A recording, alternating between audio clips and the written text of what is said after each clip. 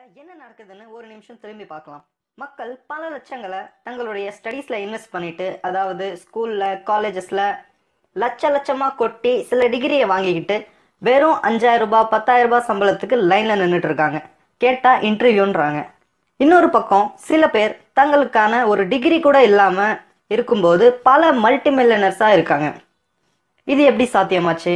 Okay, இதை நான் explain பண்றேன்.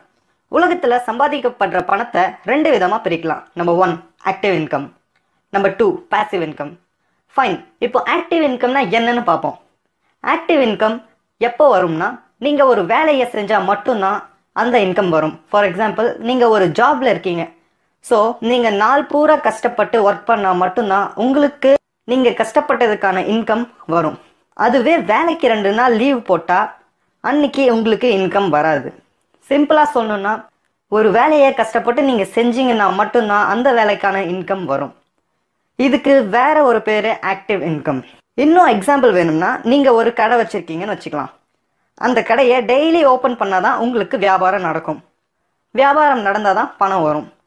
இதுவே ஒரு நாள் திடீர்னு ஃபீவரோ இல்ல வேற ஏதாவது காரணத்துல கடையை க்ளோஸ் பண்ணிட்டா, ஐ மீன் 2 நாளைக்கு திறக்கலன்னா வருமானம் வராது. அதாவது உங்க டைமையும் ஹார்ட் ஒர்க்கையும் பொறுத்தே வர இன்கம் ஆக்டிவ் இன்கம். ஃபைன், இப்போ பாசிவ் இன்கம்னா என்னன்றதை பத்தி பார்ப்போம். ஒரு முக்கியமான ஒரு விஷயம் ஒன்று சொல்லட்டா. பாசிவ் ஏர்னிங்ஸோட இம்பார்ட்டன்ஸை இந்த உலகத்துல வெறும் 1% மக்கள் மட்டும்தான் புரிஞ்சு வச்சிருக்காங்க. இந்த பாசிவ் இன்கமோட இம்பார்ட்டன்ஸை பத்தி தெரிஞ்சவங்க, நான் அடிச்சு சொல்றேன், நீங்க ஹிஸ்டரியை எடுத்து கூட பார்த்துக்கோங்க, அவங்க தான் இப்போ மல்டி மில்லியனர்ஸா இருக்காங்க. அவங்கெல்லாம் எப்படி இவ்வளோ பெரிய மல்டி மில்லியனர்ஸா ஆனாங்க? அதுவும் ஒரு காலேஜ் டிகிரி கூட இல்லாம. பாசிவ் இன்கம் ஒரு சோர்ஸ் ஆஃப் இன்கம். எந்த மாதிரியான இன்கம்னா, நீங்க வேலை செஞ்சாலும் உங்களுக்கு இன்கம் வந்துகிட்டே இருக்கும், நீங்க வேலை செய்யலைனாலும் உங்களுக்கு இன்கம் வந்துகிட்டே இருக்கும். அதாவது ஆக்டிவ் இன்கம்ல நீங்க உங்க டைம் பிளஸ் ஹார்ட் ஒர்க் பண்ணி ஒர்க் பண்ணா மட்டும்தான் ஒரே ஒரு தடவை இன்கம் வரும். பட் பாசிவ் இன்கம்ல அதே ஹார்ட் ஒர்க் பிளஸ் டைமை ஒரு தடவை யூஸ் பண்ணி ஒர்க் பண்ணா நீங்க சாகிற வரைக்கும் உங்களுக்கு இன்கம் வந்துகிட்டே இருக்கும். அட, நீங்க செத்ததுக்கு அப்புறம் கூட இன்கம் வருங்க. ஸோ ஃப்ரெண்ட்ஸ், ஜாப்க்கு போய் வரக்கூடிய ஆக்டிவ் இன்கம்மை மட்டும் வச்சுக்கிட்டு கண்டிப்பாக உங்களால் பணக்காரனாக முடியாது.